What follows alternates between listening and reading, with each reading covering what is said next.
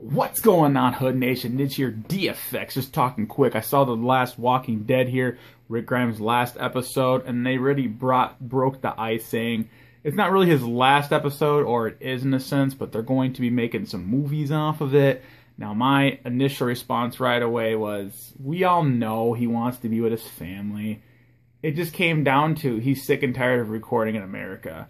So clearly it's going to be a London spin-off here. They said 3 movies is what to be is expected.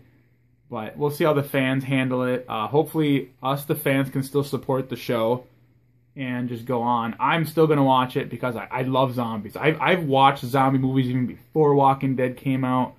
I know a lot of other cats might not be able to handle that because they have their favorite characters like Daryl and this and that. But Daryl's still in there. But you get my point. Like, I grew up watching zombie movies, and to see a successful zombie show is huge to me. But, you know, the topic really is the dude just wants to work from home. They give him a nice, easy wave that he can return to his family every day.